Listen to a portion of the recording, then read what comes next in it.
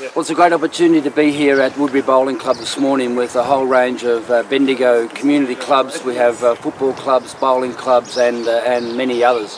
What an opportunity today is to announce that we are launching the Local Facilities for Local Clubs program. It's a $1 million program to add to our $85 million worth of spending in community clubs over the last 3.5 years. What we are proposing with Local Facilities for Local Clubs is to unlock the potential that exists within so many of our community clubs, where they have tradespeople, they have people prepared to put in-kind labour in, they have great connections to building suppliers and sponsors of the football club that are happy to donate building products.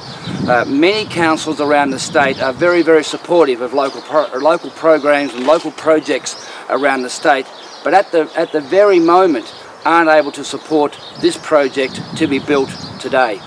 What we are announcing today, those clubs will be able to partner directly with the state government with the support of local government, but no money, no finances will be needed from council. So here's a great opportunity where it's the state government